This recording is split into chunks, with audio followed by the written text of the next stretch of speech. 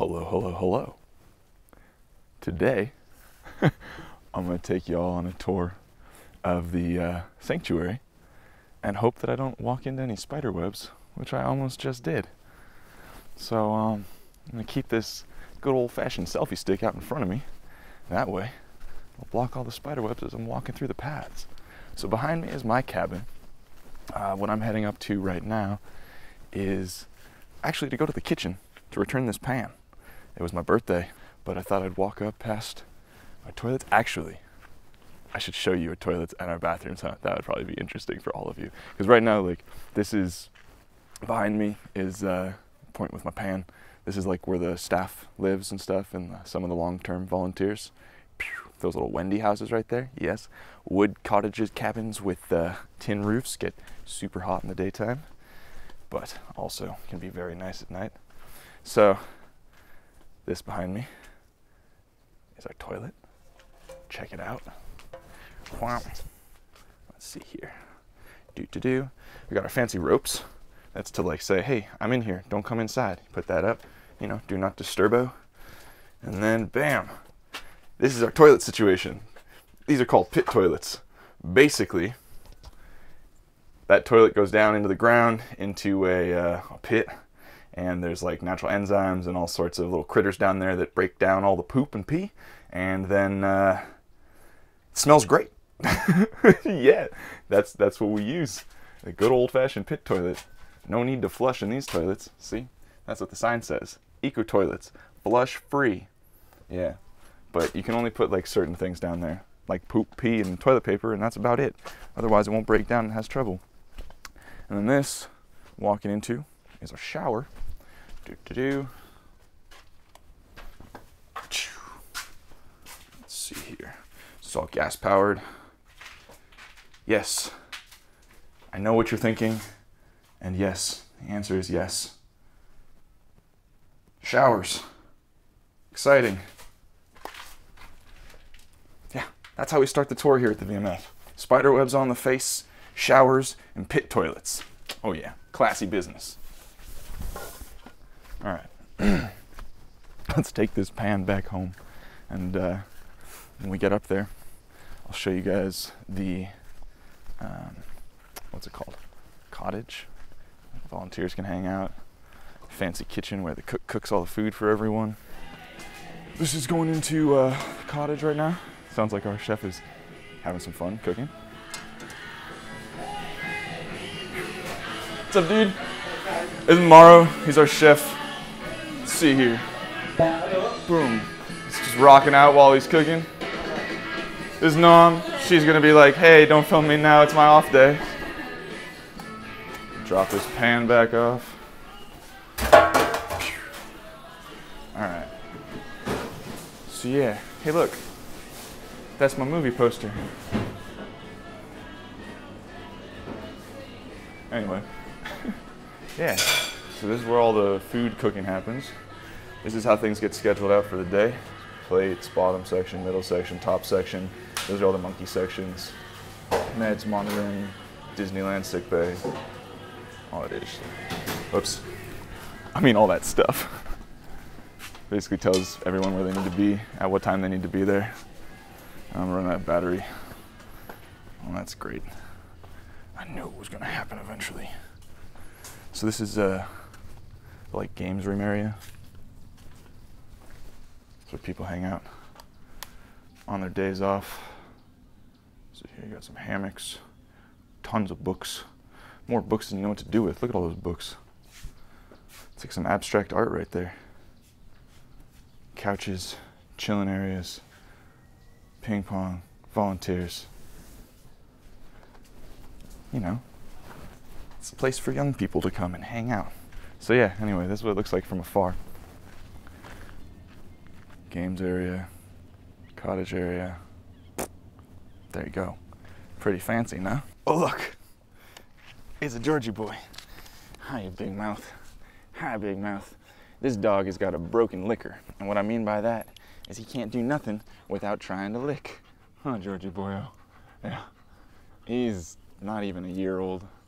So, now we're heading down toward all the monkeys in the enclosures and everything are. And we got a George, which always makes things more interesting and complicated because monkeys don't like dogs. And when you got a wily little Giorgio running around, well, then everybody's gonna be like, oh, get away from us, I don't want no dogs around here. Anyway, here's what this looks like walking into the Garden of Monkeys. So this first troop up top here is called D&D, which is Dino and Daniel. These are all the intro enclosures. So basically, like, these intro enclosures are where sick monkeys stay. They're also where monkeys that are like ex-pets or that have issues that can't integrate into troops stay.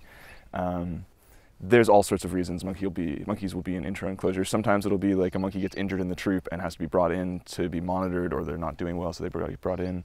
But there's a lot that live permanently in here and have partners that they live with simply because they just don't integrate well with other monkeys, or that they have other pre-existing conditions that don't allow them to be in the troop. All the intro cages have these like little things on the doors that tell you who they are. So these two are Devin and Elf. Obviously you can see the rest of it. Both humanized, arrived as orphans, used to live at Skunky G with another female called Jessie, but they were moved to D&D in August 2013. Devin has helped look after babies previously when she was still young. Do not give human attention. So what are we gonna do? We're not going to give them human attention. These guys over here, Sam Jarvis and Nicholas, previously kept together as pets in a cage. Sam Jarvis was castrated by the person who kept him. Nicholas is larger and more dominant. Be careful, they can grab. So again, these guys have quite a bit of anger issues and stuff because of their previous situation, and they don't get along with other monkeys. They don't get along with people. They don't really just have issues. And when they get castrated, it's a huge issue for them as well, especially because, like, for the males, those blue testicles really are like an indicator of status, and just a huge indicator of status, of sexual prowess, of ability in the troop. It's a huge sight indicator for the other monkeys. So when people get rid of those, it damages any chance of the male having any sort of like social standing in a natural troop ever again. So this is basically like what all the enclosures look like. You see there's just like this big electric fence that goes all along the outside of the enclosure. When the monkeys get fed, you can see there's this like food pile from yesterday night. There's little food piles sort of everywhere, like where this guy's sitting. So when the food just gets thrown over the top of the fence, shoop, lands inside, and then that way nobody ever has to go inside to do anything. Really, honestly, like, try to never go inside the enclosures. Yeah, those are monkeys screaming. You hear that all the time. But nobody ever tries to go inside the enclosures. It's just like less contact, the better. So this is the D&D airlock. Basically, all the airlocks are like these two gates. You have 1, 2. That way you can have one open, close it, and be inside, and no monkeys can escape. You can have stuff inside if you need to go in, whatever. Here's one of our feeding cages. As you can see. Hello, sir. So the feeding cages are obviously where the milk go for the babies. You can see the milk bottles in there right now. And then the babies can crawl inside. Yes, Georgie boy. Yeah. Monkeys don't know how to feel about a Giorgio. This is why I said this is what happens when you bring George around.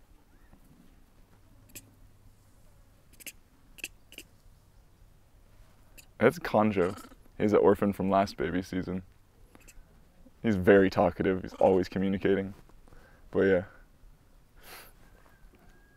Alright. This is Goliath troop that I'm walking past now.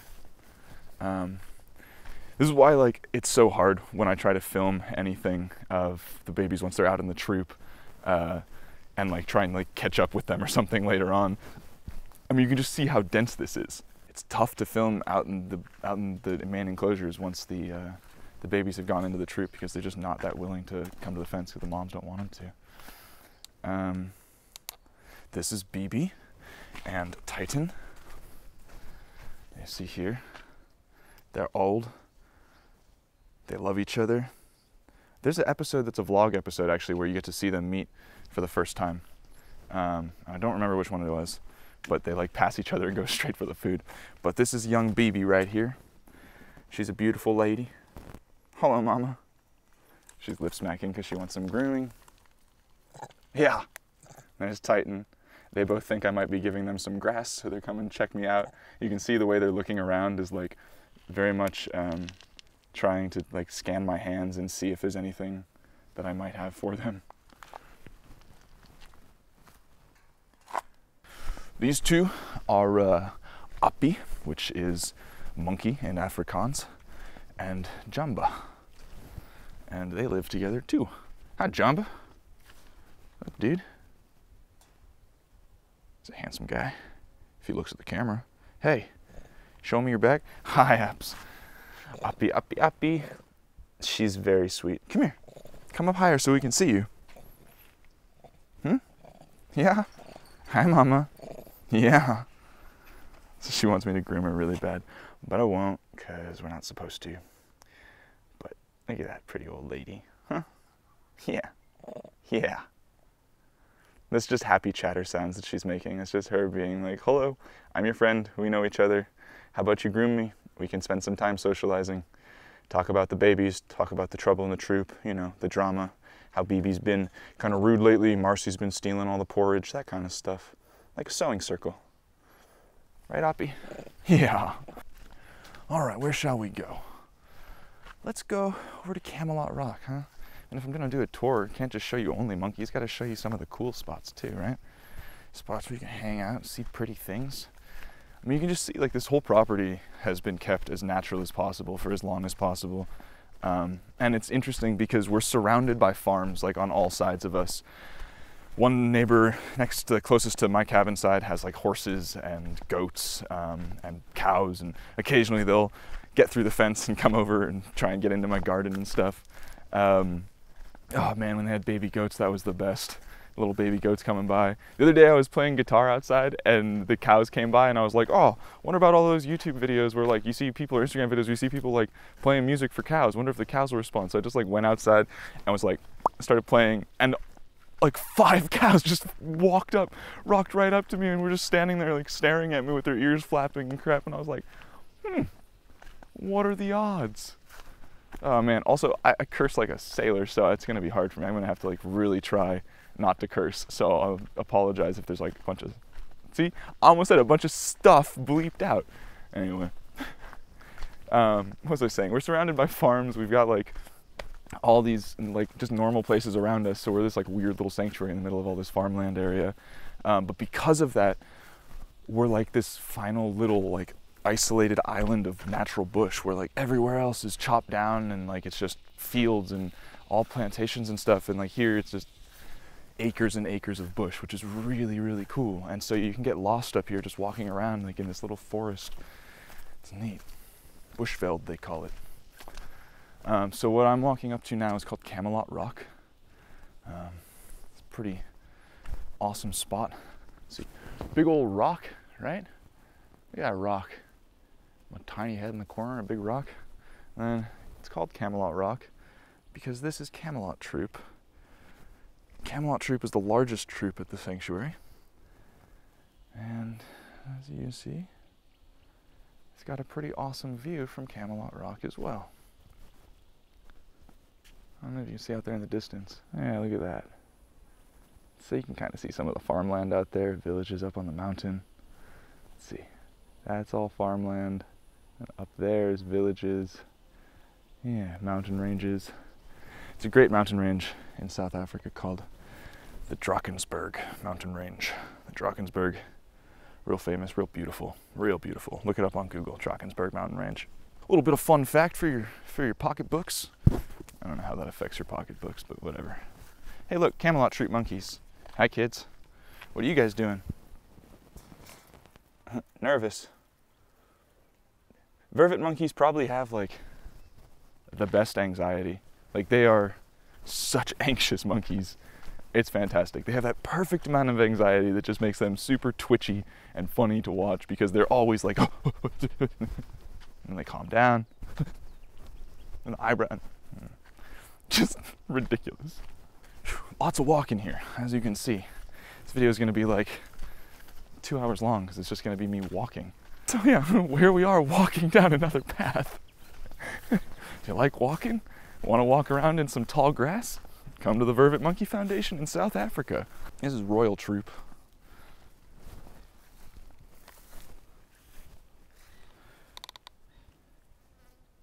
It's one of our bigger troops.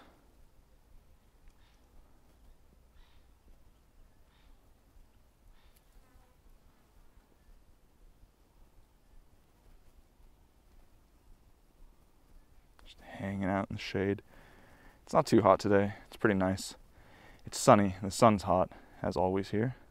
But there's a nice little breeze. It's not too humid. It's actually really good weather right now.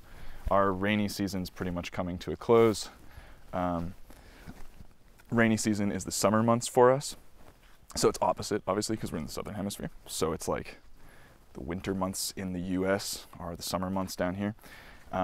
So it's been raining like crazy, but it rains during the summer, so it's like hot and humid and wet. That's why it's so lush and green. And just now it's starting to go away from summer, and we're starting to get colder weather. We're starting to have the nights be more cold. It's more overcast in the mornings. There's more breeze. But what that also means is that the rains are coming to a close, and all of this beautiful green foliage is going to die, and everything is going to be just sticks and brown. And it looks so different here when that happens.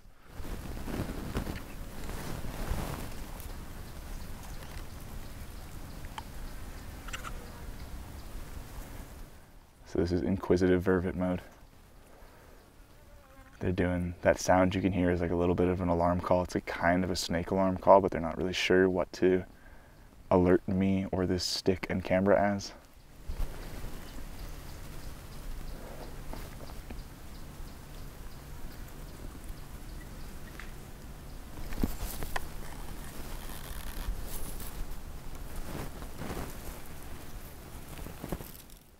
This is what they do. They sort of just like will jump side to side, and they'll tilt their heads, and they'll look real nervous and like creep up. Look at this one's ears. Look at him. Oh man, he's adorable.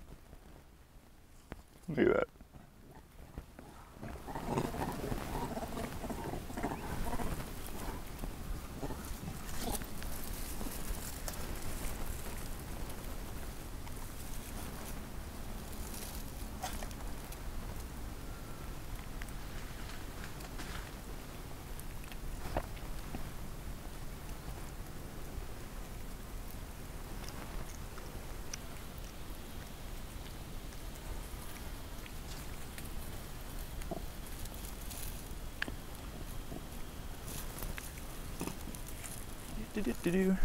So check this out.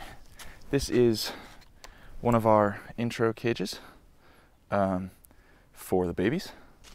And in here, I believe we have Freya and Leo. Yes, look. Little Miss Freya with the pale face. Huh? Hello, cute little lady.